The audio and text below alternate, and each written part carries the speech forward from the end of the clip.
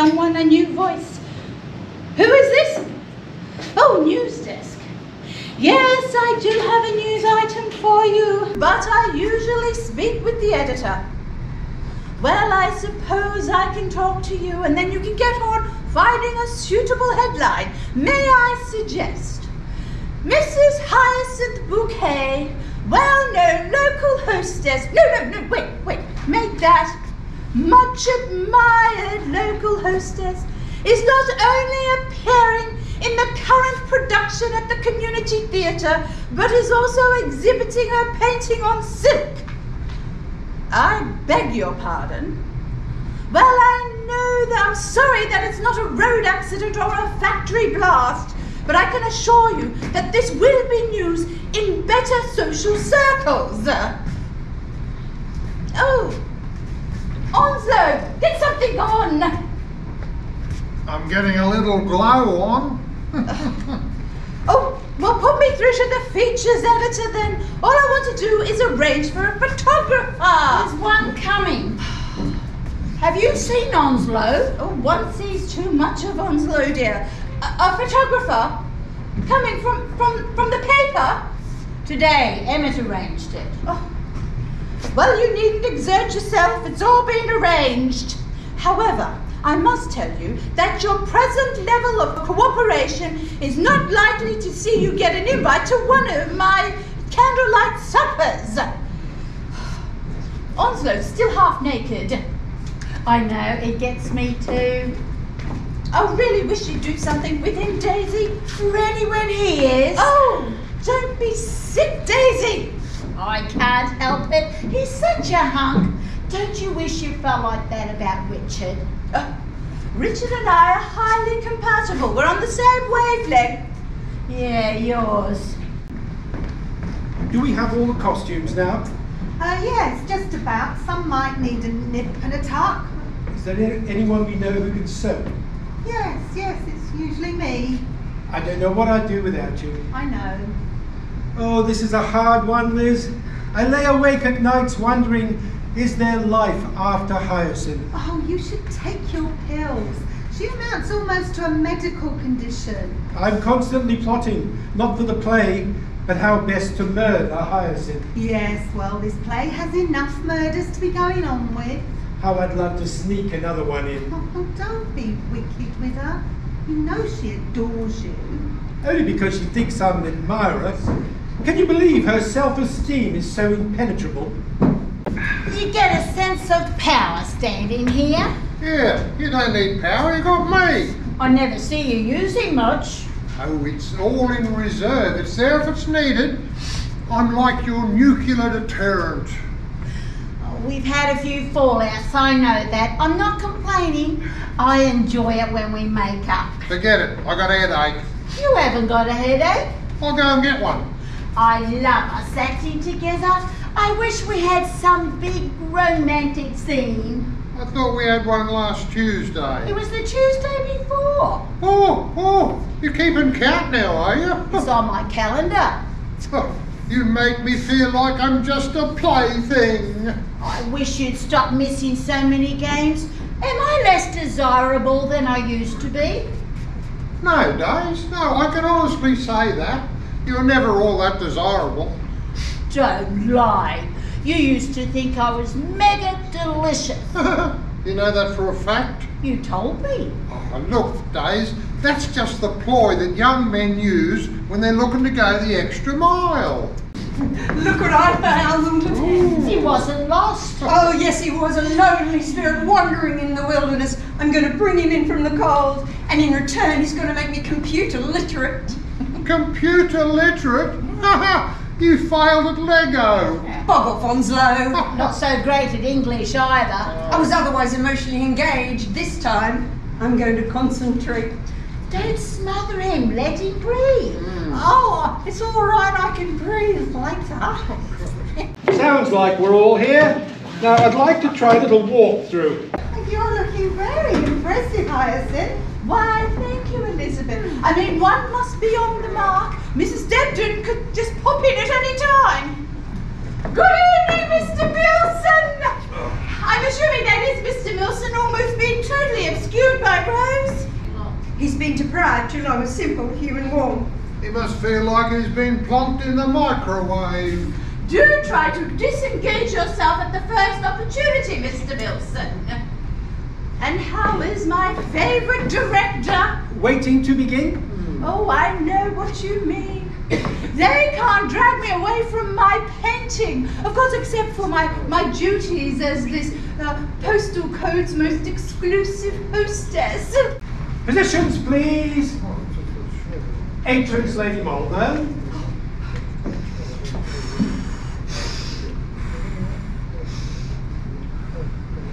This door? Yes, that door. Right, conversation stops when Lady Malvern enters. Oh, okay. Let me hear a buzz of conversation. Rhubarb. Enter, Lady Malvern. Oh, rhubarb. Hang on the rhubarb there. Help her with the door, Onslow. Oh.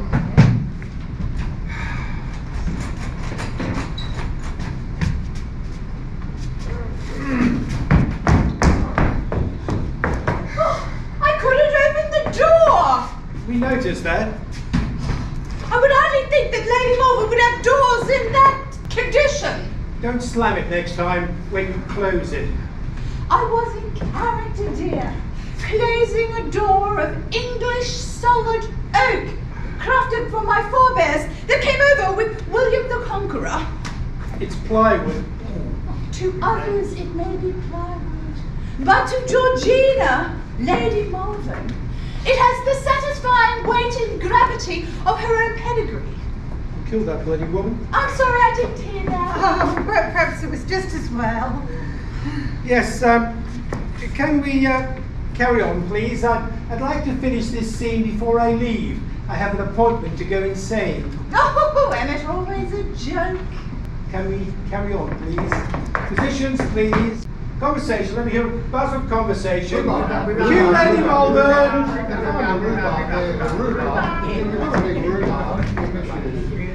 See, conversation stops.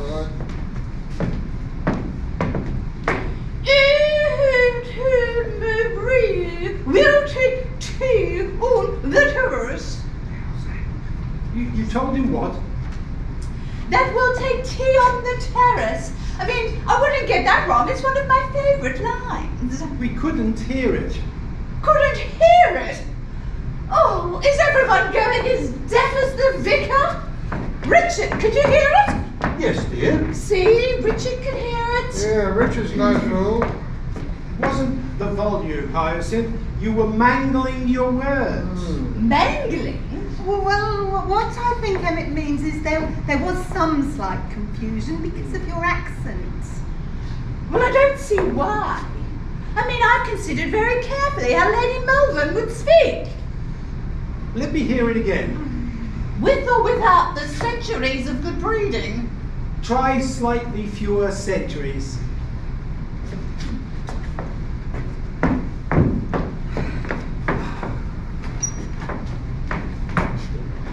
Conversation, chat. Rhubarb. Cue Lady Malvern. Rhubarb. If you had the rhubarb there, oh, here she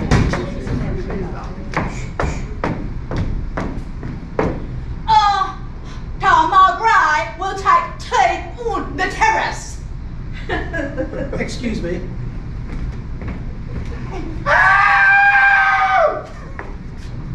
Right, let's move on to the next scene. And this time, let's do it in English and not Bulgarian. Richard, dear, hop outside and see if Mrs. Debden has arrived.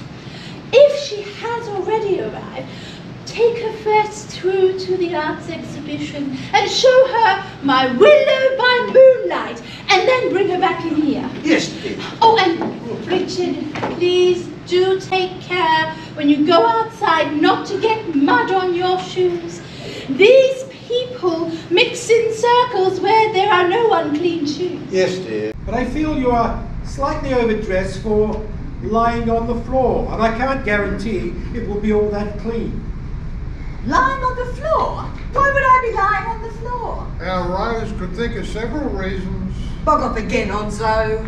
Collapsing on the floor is what the dead usually do. dead. When you're murdered, we find you lying on the floor. Lady Malvern is murdered? Yes, haven't you read the script? Well, only up to where I've rehearsed.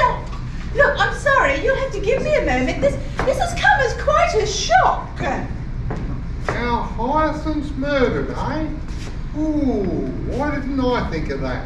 Don't lie, you often do. Oh, Hyacinth, it's not as if you'll be out of the play. You've still got the cook's part. You won't be out of the play. Thank you for reminding me she won't be out of the play. Stop it, Emmet. Can't you see she's quite upset? And I'm not. Yes, well, you're quite happy working your ego to the bone. Thank you very much. Wait, I have an idea. I do the ideas. Why can't the cook be murdered? No, Hyacinth. The cook appears in the next act. We have to follow the script. Well, I'm beginning to think that it's a footling script. If we can think of nothing better to do with its well-bred people than to have them murdered. I mean, do well-bred people get murdered? Surely it's the other sort. I did warn you, Hyacinth, that of the two characters you're playing, the cook is the better part. Very unfairly so, if she has to rely on her betters being murdered. I mean, why am I murdered? It was a mistake. In the dark, they thought you were someone else. Well, there you are, you see. Let someone else be murdered. The script! It's all in the script! I expect you to read your scripts, I expect you to learn your scripts, and I expect you to be less surprised when Lady Malvern is stabbed 7 times. No, she wouldn't. What? Be stabbed 7 times. There'd be blood all over the floor. There is! Well, not on her exquisite double Axminster carpet, surely. No, I think she'd be strangled or poisoned, maybe. That could be nice. Emmet, dear. Oh, I have an idea. You might like this. Instead of me lying dead on the floor, which is not all that fascinating dramatically, why don't we let the audience see me in the act of dying? Watch!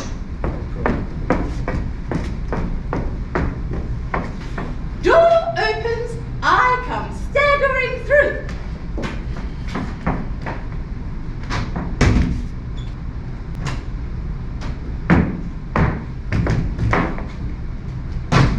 Mortally wounded.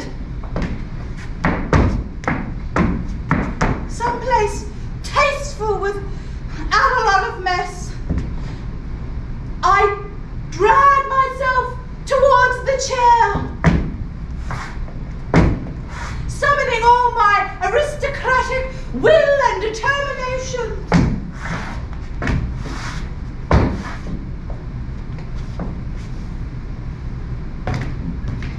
And then, if there was a vase of freshly cut flowers placed there on the table, if it was in my drawing room, of course there would be.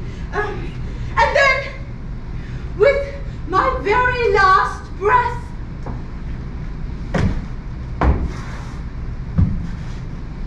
I could pluck a single bloom and press it to my lips.